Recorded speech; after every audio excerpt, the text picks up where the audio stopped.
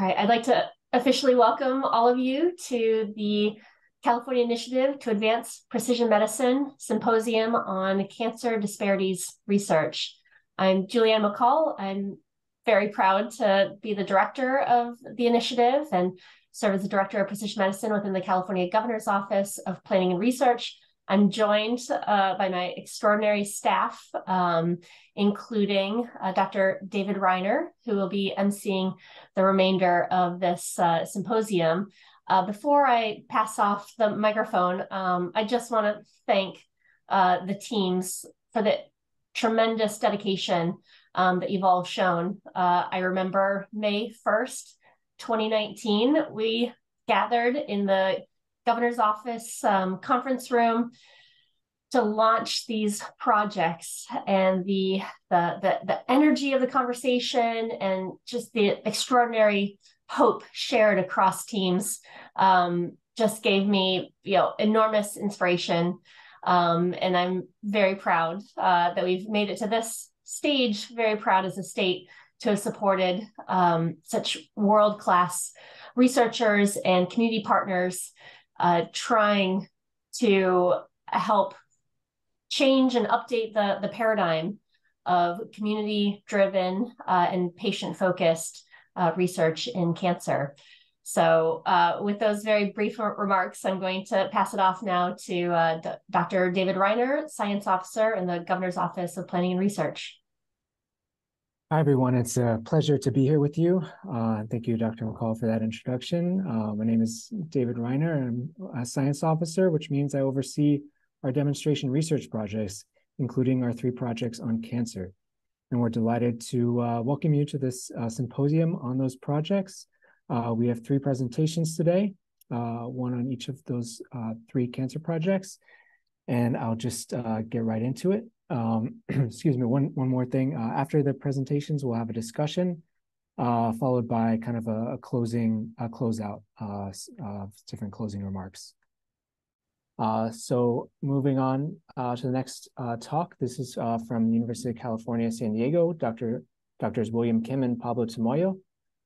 And just to introduce them, Dr. William Kim is assistant professor in the Department of Genomics and Precision Medicine at UCSD School of Medicine, and his research focuses on understanding molecular mechanisms of tumor-promoting genes to guide improved therapeutic strategies. He received his PhD from Duke University in molecular genetics and completed postdoctoral fellowships at the Dana-Farber Cancer Institute and the Broad Institute of MIT and Harvard in medical oncology and cancer. Dr. Pablo Tamayo is a professor in the Department of Genomics and Precision Medicine at UCSD School of Medicine, and his research focuses on cancer pathways and targets, treatment outcomes, disease subtypes, and drug responses.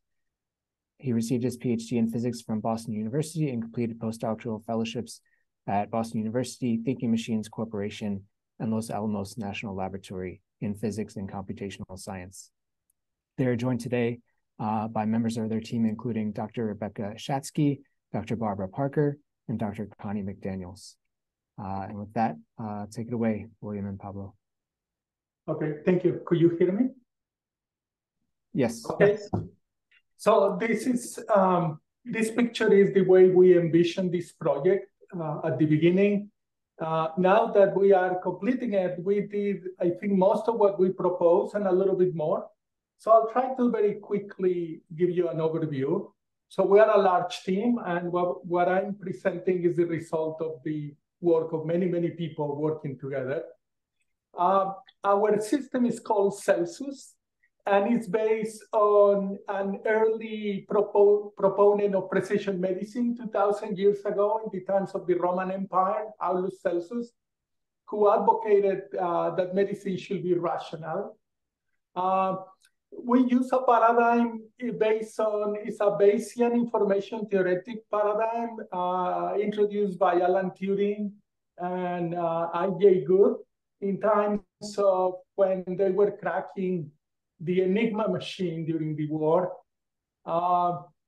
It's not a black box, it's sort of AI-like, but this is sort of a more transparent approach to that. And it's rational, hopefully it's Pinker approved. hopefully it allows to look at cancer in a different way. So the first aim was to make this model to characterize pathways, in particular the ones relevant to triple-negative breast cancer. And this is the way the system looks like today. It has everything that we proposed originally, and it has a few extra features that I will describe. It allows to match treatments with tumor samples using genomic features that could include mutations, pathways, protein profiles, etc. So it's a very general system. It can work on any cancer. It can be specialized for triple negative or even subsets. So it has great flexibility. One part of the system is the model building, which is shown on the left. Is basically training the model with existing response data. And this could be from drug screens, CRISPR screens, could be data from patients that were treated in the past, could be organoids, could be PDXs, could be any type of response data that can be used to train the model.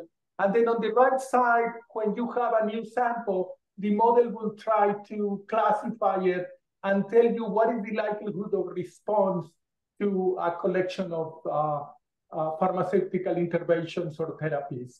And it will give you a nomogram showing why the model thinks that there will be response to each of the drugs.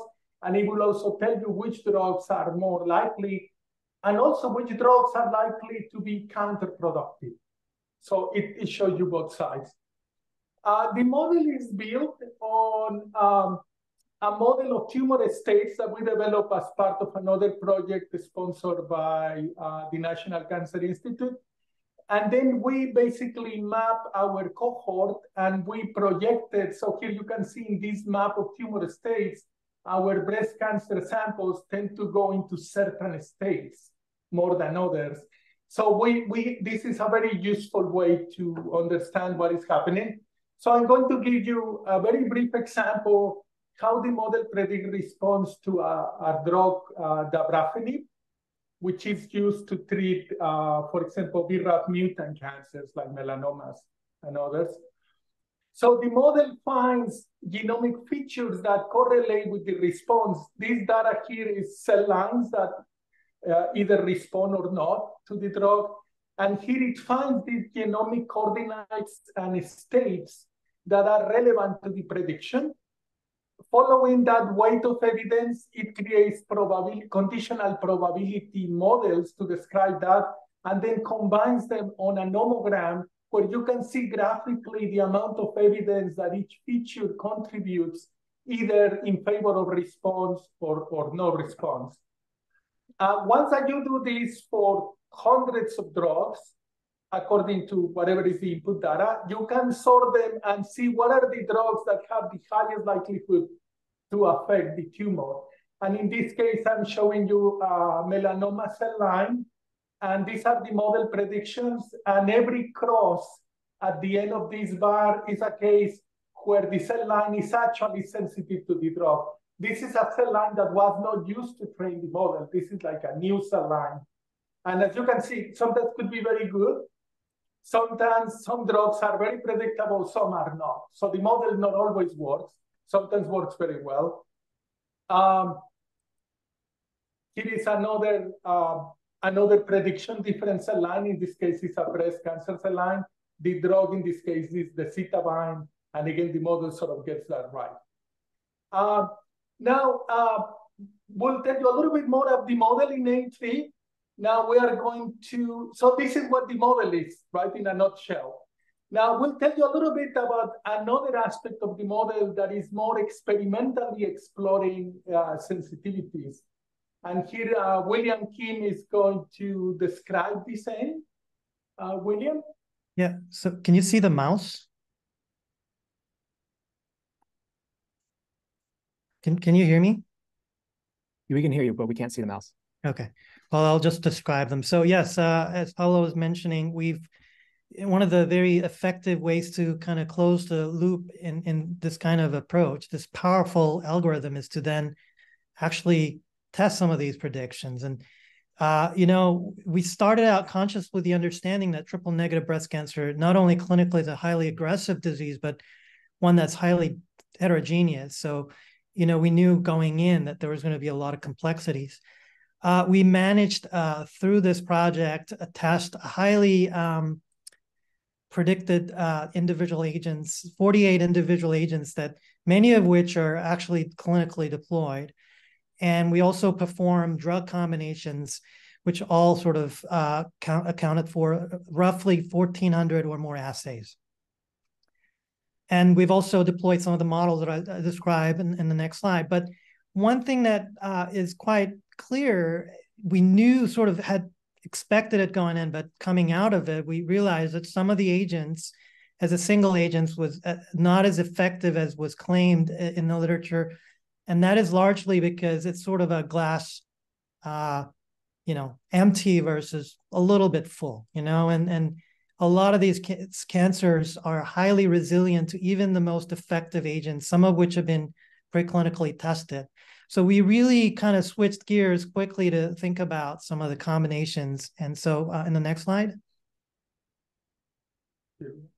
Yeah, so we really kind of wanted to look at combinations that are highly effective, not leaving any cell lines, cancer cells behind, and have found some non-trivial combinations, some of which are highlighted here. So the ones that are in the dark blue really represents this highly effective killing, and each of the columns and rows represent individual drugs, and we see evidence of synergy. Now, synergy has been much rarer than by chance, and this is a result that's been confirmed by others. But certainly this approach allowed us to hone in at least on some of the agents that would be highly synergistic and potentially effective. We also tested this across patient-derived organoids. These organoids were collected through this project in close collaborations with biorepository at the Morse Cancer Center here, as well as Drs. Parker and Dr. Shatsky. And we've collected a number of tumors that then we were successfully able to establish 8 patient-derived organoids. These triple-negative breast cancer organoids are known to be quite challenging to establish. So we're excited not only for the fact that we have those 8 organoids, but then 3 of those are Hispanics. And to my understanding, that those from Hispanic patients are extremely rare. So we have generated some of those. And we profile some of these that were then assessed through the models, some of the models that Pablo was describing. And we were also able to test some of the drug combinations, and some more effective than others. Although in retrospect, some of these or sort of concurrent clinical trials have confirmed that some of these agents are highly toxic in patients. So that's sort of a double-edged sword in some of these drug combinations. So next slide, please. The aim 3 of this really embarked on trying to establish collaborations and really start to deploy some of the samples from both UCSD as well as the clinic, some of the community collaborators. We, through collaborations with Dr. Shatsky and Dr. Parker, collected 53 unique samples that were profiled, and 14 of these were Hispanics. And we also worked in very close collaboration. Some of the details I'll provide in the next slide of working alongside El Centro Regional Medical Center, a collaboration. And this is a 84% Hispanic community serving hospital, and some of the individuals that really spearheaded this effort are highlighted here. Dr. Parker and Dr. Alfredo Molinillo directed the biorepository, and Dr. Ahmed, who's the physician at this community hospital.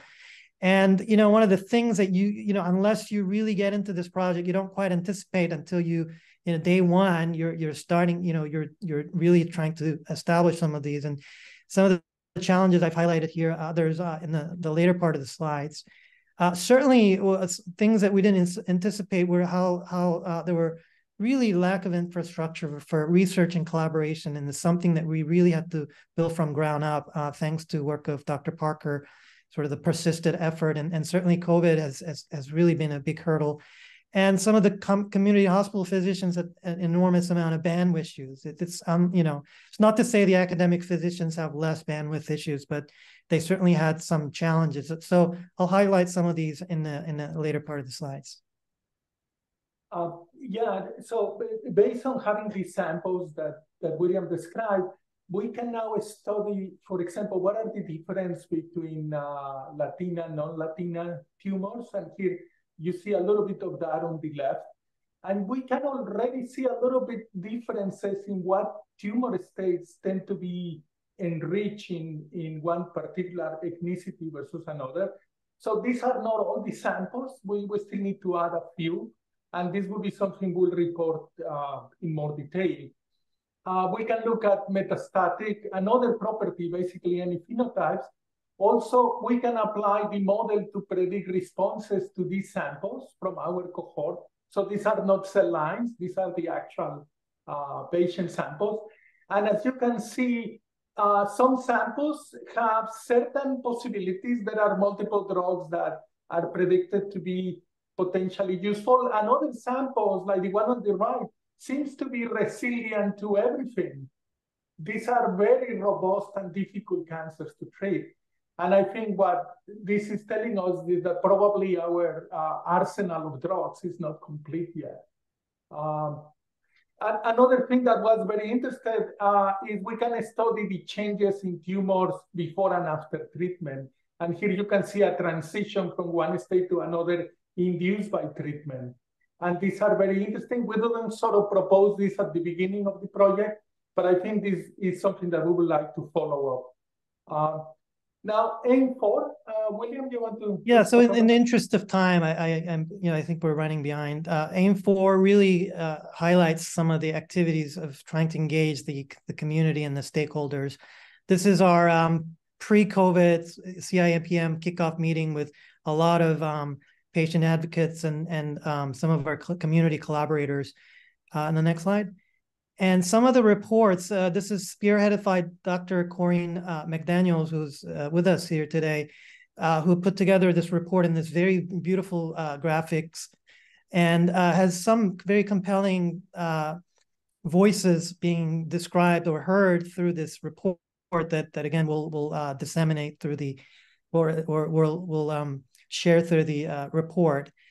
And I want to highlight, next slide, please, some of the challenges. Certainly, I'm sure everybody really sort of went through this. This COVID really had struck us in a number of different ways. The physical lockdown certainly had effects in how we navigate the physical aspects of the project, but a lot of resignations and a lot of turnovers with the team members as well as the admin staff, both here at our institute as well as the collaborating community institute. So it really sort of highlights the fact that we really kind of, through resilience, persistence, and goal-driven approach, we're able to get to where we are. And so in really sort of the closing, and apologize for the short letters, but we've through this project have put together this really powerful machine learning algorithm that Pablo has mentioned that could be the basis for a lot of guidance towards precision medicine approaches. We've learned tremendous amount of complexities underlying triple negative, some of which we didn't have time to highlight, but we also managed to work with the community from ground up, establishing this collaboration. In fact, this apparently was one of the first and only academic centers in San Diego to establish a remote consenting and through telemedicine, in part due to COVID pandemic. So, hopefully we'll share some of these and more in our progress report. So it certainly takes a village. Here are the individuals that all were, excited to join and be part of this team. And we're really grateful for, obviously, for the generous support of the Precision Medicine California Initiative and the program officers and some of the community physicians, as well as patient. And so Pablo has a next slide. You want to describe the next? Yeah, so sadly, we have to report that our patient advocate passed away recently, a few days ago. Bryce Olson was, somebody that was an inspiration to us. He worked hard against cancer as a patient, and he also was tireless trying to raise awareness of the importance of precision medicine. And one thing I would like to say is that, we face all this challenge, all of us, the complexity of the disease, the problems with healthcare. And so sometimes it's frustrating, right, day by day. But I want you to remember that there are millions of patients that are really rooting for us. Maybe we don't know them personally, maybe they don't know them. We don't know us one by one, but they are there and they are counting on us. So I think we should keep working and know that this is a very meaningful enterprise, despite the challenges and all that. So that's it. I think we're done. Thank you, Pablo and William, and thank you for that reminder at the end about the people, the patients, the families that you and we are doing this all for. It's not an easy transition for me to ask for questions, but we have time for one question if anyone has one.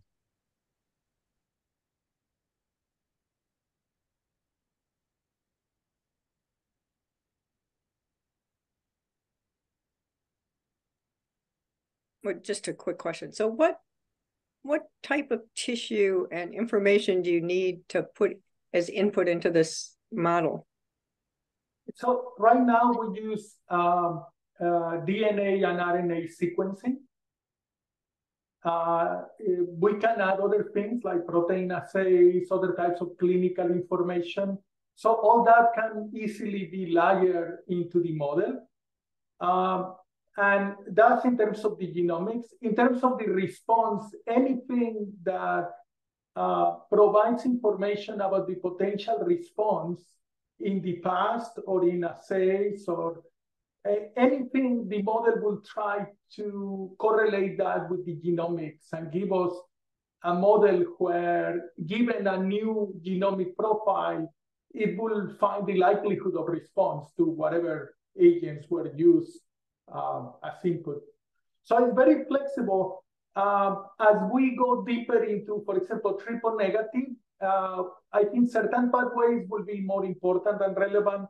So the models could be tailored all the way down to a very specific population, or the models could be very general. For example, just predict metastasis in general.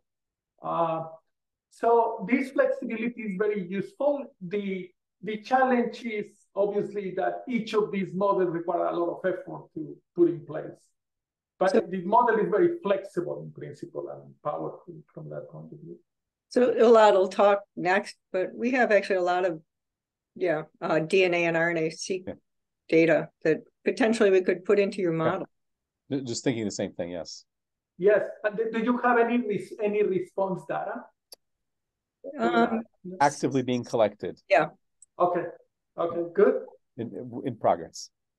Yeah, so let's talk at some point, and yes, we'll be happy to look at that, and that will be an interesting application. Yeah, great. Thank you. Thank you, William and Pablo, and those are the exact type of conversations that we hope to foster, today and beyond. So I just wanted to thank all our speakers, Dr. Patel, who was able to just join us, Drs. Kim and Tamayo, and Dr. Ziv, as well as every member of their project team and community partners, as well as all the participants and patients and families that were engaged in the research.